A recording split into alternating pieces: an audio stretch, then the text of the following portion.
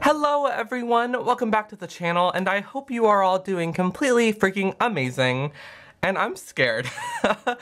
Today's video is the Cheap Art Supply Challenge, as you saw by the title. And I'm not looking forward to this. I swear, I've done this once before in the past, and it was a struggle, to say the least. It was still really fun, and I made a cool piece with it. But it was a struggle, and I won't lie, I'm more scared for this type of paint and supply to use because I am doing an acrylic only challenge right now. So I went out and bought super cheap acrylics, and I have two different sets of acrylic paints that I will show you guys in a second. And I'm challenging myself to make the art fully with only these paints, and you know, I'm excited. I've never used cheap acrylics before, or like super cheap acrylics before, so I'm wondering how they're gonna work and if they are going to work and like what their coverage is like, and I'm just excited. And if you don't know what this challenge is, it's pretty self-explanatory by the name, but it is basically where you are challenged to go out, buy the freaking cheapest supplies you can find, like super cheap, like dirt cheap as they come, and you are challenging yourself to make a piece with it. Of course, I think everyone can make art. It doesn't matter how expensive your supplies are. You can make amazing things with super cheap supplies. I do think that sometimes the more expensive supplies make it easier to make said masterpieces, but you can do it with anything. Oh, and you guys, this challenge pisses me off.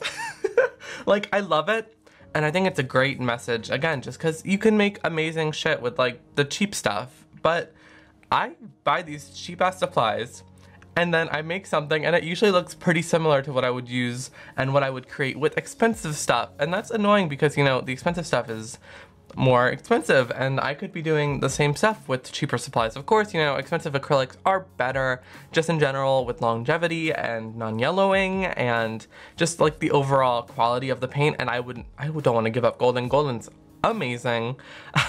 But you know, I can probably make something similar. I'm thinking if it goes the same way as the last challenge, and I'm excited. So as for the sets of paint that I got to show you guys and to use, I got two sets at Michael's. And the first set is the set of 16 craft paints. I've never used craft acrylic paints before, so I'm excited to see how they work and what they do. It was about $8, and I used the 40% off coupon because you gotta use that 40% off coupon when you go to Michael's. And it turned out to be like $4.80, so about like 30 cents a tube, which is super cheap, like hella cheap. And yeah, it's like hopefully gonna be good paint, I don't know. So yeah, this is the first box, and if you see that most of this is like soaked, I freaking spilled all my freaking paint water like all over everything a few takes ago, because this has taken me like maybe 2 takes to record, and the first take was just disastrous, let me tell ya. And then this is the second set I got from Michael's. Again, I used the 40% off coupon because I'm cheap. And these were $8 as well, so they're like the same price, but per tube, this one is a little bit more expensive. It is more of a reputable brand. It is more of a reputable brand. Artisoft is pretty good. It's probably the best brand when it comes to super cheap acrylic sets. And it's also a good brand to get if you need like a starting set. I totally recommend if you're new to acrylics buying a set for like $20 of just like all the starting colors. So you could get a Liquitex starting set, a Master's Touch starting set, even an Artisoft starting set if you want to have the cheapest supplies you can get. And I've used these before. I've used that pink one before, and I like these paints. They're pretty good. And on the back, they are labeled as being neon acrylic paints with a thick, buttery texture, which sounds lovely. Highly pigmented. Yes, please. Great coverage. That's wrong. That's not right. If you put them over white, they're pretty nice, but usually takes many layers to get them to be somewhat opaque. And they are permanent life-fast pigments and non-yellowing, which I'm hoping is the case, because if I make something really cool in this video, I want it to last. I don't want it to like fade and crumble away into nothing. So I'm hoping these are pretty good. Ew, that's annoying me. Yeah, there we go. And yeah, I'll swatch out a couple of these and show you guys what is happening. And oh, also, I'm going to be using this canvas, which has an old sketch that I ended up not using on it. I'm just going to sketch something out off camera and probably erase this or gesso over it or something. And yeah. Okay, so let's swatch out like 1 or 2 of them just really quick before I get into painting, because I want to see what happens and how they work, and I want to show you guys what they're like on camera really quick. Hold on, I'm wiping off some cardboard so that I can use it as a swatch. Okay, so I have this nasty ass piece of cardboard, just ignore it. And I'm going to try to swatch out some of these paints on it. I'm gonna try to swatch out this purple one because I'm all about purple, you know that. And yeah, I shook it pretty well before I started using it, or before I'm squirting it out, because I want to make sure that everything in it is like combined or whatever. I don't know if these are going to be separated or not, but I shook it up pretty well. And yeah, let's just see what happens. I hope these are pretty decent. Oh, okay. Okay. Well, these are like fluid paints. They're very, very watery, and like, you know, they're very fluid. Like, of course, because they're craft paints and they're pretty transparent. Ooh, that looks wrong. But yeah, she's working. I like it. They're very fluid, you know, and they're very easy to make move, I guess. Which is gonna be good for hair and like lashes and all that stuff. But yeah, work. I like it. I'm into it. Let's see how another color is. So far, so good. But let's try the white. The white I was shaking up and it felt nastier inside the bottle. Like, it did not feel as smooth and nice as the purple one, and it didn't sound like as fluid. So I'm wondering how this one's gonna look. I'm just looking in there and I see nastiness. Like, I see like crusty chunkiness, which no thank you. And yeah, let's see what this one looks like. Hopefully it's like the same. Oh my god. Okay, I don't know if you can see this on camera, but it's like straight like cottage cheese. Like, it's so nasty. Oh my god. Okay, so the white, which I was hoping was gonna be like the best color because that's very important, it's like hella chunky, like super, super nasty and gelatinous, which no thank you. I'm not here for this at all. Oh, okay. Yeah, that's the white. Gross. Okay, well, hopefully most of the paints are like this one, and most of them are not like that abomination of a paint. And yeah, I'm just gonna get into the speed paint. I'll put a voiceover over the speed paint, and hopefully it's really cool to watch. And yeah, let's just get right into it. Okay guys, so welcome to the voiceover. I'm at editing right now. I just finished editing that beginning part you just watched, and I'm sorry, I don't realize how much I'm talking until I look at the time, and then I'm talking for like freaking like 30 minutes. Like, I'm done. I rambled a lot. I had to cut a lot. So I hope the like 7-minute intro wasn't too unbearable to watch. I tried to make it kind of interesting, but I wanted to make sure I put out all the information out there before I got into the speed paint. And I tried to make it as short as I possibly could.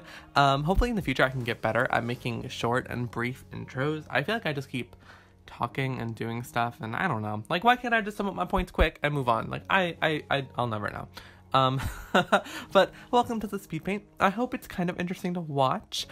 This process was really fun, and that white paint scared me to death, but it was not that bad. So basically, when I put it on the palette, it was like super chunky and nasty, and it stayed chunky and nasty. I shook it up for a long ass time, and it did not get any better. So what I ended up doing is that I ended up just dealing with the chunkiness, and I would kind of like, I used a lot of water with my paint, and I didn't use a lot of just straight white in this piece. So not only did the water help thin out those chunks of whatever that is, but like the other paints also helped get the consistency to not be so disgusting. You know, the paints weren't that bad. The neon acrylic paints were my favorite. You know, they're already naturally thin, so they're great for glazing, and it was really fun to make the character's face using those acrylic paints. However, despite the fun of like painting it, like her face turned out a lot more boring than I wanted. Like, usually when I'm painting, I want to try to work in a little bit of dimension at least, and do some dark spots and different colors and stuff. And I ended up doing what like my childhood self would do, where I just picked a color and went monochromatic with it, which, you know, I don't really like doing that often. But I was kind of forced to, because, you know, I didn't really want to explore too much with the different colors, just because, again, a lot of them were pretty bad, and I was getting a lot of underbinding, which, if you don't know what that is, that's basically where you put a layer of paint down, and then you paint a layer of paint on top of it, and then the layer from below comes up with that layer you put down, and you end up getting like these craters and these horrible things. Like, let me tell you, there's nothing worse than like getting through a cheek or a forehead and then doing like, oh, I'm just gonna glaze a tiny bit and add a little bit of this color, and then you lift up a little bit of that cheek and then you're left with this horrible dent, and it's really bad. And I was getting that a lot with this painting, unfortunately. These paints underbinded a lot. And part of that was also me being impatient and not waiting for it to fully dry and set or whatever. But just in general, they did underbind a little bit. So I didn't really try to do too many exciting things with this face, which was kind of depressing. But I still was able to get some cool value like on her nose bridge and in her cheeks and stuff. But she ended up being pretty monochromatic with a lot of pinks. That neon acrylic paint with the pink, that neon pink I love. And I've used that in pieces before to get my neon colors. I'd love to find an artist grade set of neon paints because I love these neon colors, you guys. Like, let me tell you, I could use them all day, every day. I could bathe in them. They are my favorite.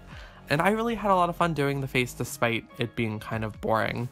The hair was also being done with a lot of neon glazing. Again, those neon paints were a lifesaver because the 16 set of paints, they were so gray and dull that their colors, not only were they like all in the same value, so there was no like super light ones and no super dark ones, but they were all just ugly. Like all the colors were ugly. Like if I had to pick like a red or a purple, and none of the colors that were in that set were colors that I would have chosen myself to put in a painting, just because again they were dirty looking. They weren't that pretty. So I do not really recommend that set. Not only were half the paints chunky, but like, you know, they were gray. Of course you can still use them and they will still do cool stuff. Like, of course, again, I really like how this piece turned out despite some of the hassles I had with it. But a lot of the cool stuff came from those neon paints. So I recommend Artist Loft paints, just not really the weird 30-cent craft paints, because, you know, as much as I promote making art with whatever you have and just making stuff and being creative, sometimes it's just too far. And like, if you're starting out and you buy the super cheap set of paints, it's just gonna discourage you because half the time they don't do what you want them to do, and then you quit painting and it's just not a fun time. So, you know, I recommend using cheaper stuff, just not the cheapest of the cheap, if that makes sense, because half the time they're gonna do weird stuff and it's not gonna be a good time. But you know, I didn't have too many problems with them. Overall, I thought this piece turned out pretty well, and I had a lot of fun doing it, and it was kind of a quick process. I don't think I recorded for that long, but I recorded it over a series of days just because I was busy. I dyed my hair again. I'm not green anymore. I dyed my hair blue, and it came out green, which was not good. And I decided to just buy a super dark purple and just cover up the green because I was kind of over the green. I have greenish eyes, so, you know, they were bringing out my green eyes, which is awesome. But I also wear a lot of green like hoodies and stuff, so I ended up walking around like a freaking green bean for a couple weeks, which was not good. Not a good look. So I got some super dark purple dye to put on my hair, and I fixed that. But yeah, I don't know. I kind of rambled off for a second. But it was really fun. I love this painting. I hope you guys like it. And I hope you guys try out this challenge because it is a great thing to do. Especially, again, if you don't have the best budget to buy the most expensive, extravagant supplies. Because, again, you don't need the best stuff to make art. I just think that in the long term, if you want to sell your work or have it last a very, very long time and be archival, you should invest in some nicer paints. But, you know, just for practice and for fun, it was good. And, you know, maybe I'll sell this painting eventually if someone knows that it's like cheap art supply challenge stuff and it is discounted or whatever. But yeah, I recommend these supplies. I like them. The weird ones were weird, but the really nice Artist Loft ones I'll use again, just because they were so good. I hope you're all doing completely amazing. And if you're curious, I put all of my links down below in the description box for you guys. My Instagram link is down there, as well as my dead Facebook link. Like, that I don't use anymore. I think my last post was from like 2016 or something, so if you want to see some old art, it's all on that Facebook page. And I think in my next videos I have that third geisha painting going up, and I want to do a few more different fun videos. Like, I want to do a Q&A, I want to do an art journey type video, maybe a sketchbook tour. I have a lot of stuff I want to do, so hopefully expect some really fun videos in the next couple weeks. And then also down there, I'm going to put a few updates and the music I am using and just all that good stuff. I'll put the materials and links to the materials I used down below as well, if you're curious about getting these paints to try them out. And I think that is about all I have to say about the painting. again, it was just a fun experience. I loved getting the paints and trying them out. I think that kind of stuff is so fun. And I hope you guys really, again, like this video and it inspires you to go out and make art with whatever the heck you have, because you can use whatever the heck you freaking want to make anything. I think everyone should freaking make art, and that everyone should just be creative people and practice and just enjoy making stuff, because it's such a good thing to do. So even if you have like freaking like free art supplies, like use them, because I think it's just, I don't know. You can make really cool stuff with really cheap stuff. That's what I've come to conclusion with these challenges. And if you want to see another cheap art supply challenge, let me know in the comment section down below. If you have any questions whatsoever, leave them down below as well. I will get back to all of them if I can. And I think that's about all I have to say. I love you guys so freaking much. Thank you so much for stopping by the channel and watching this entire video. That means so much to me. And I love you guys, and I will see you all in the next one. Bye!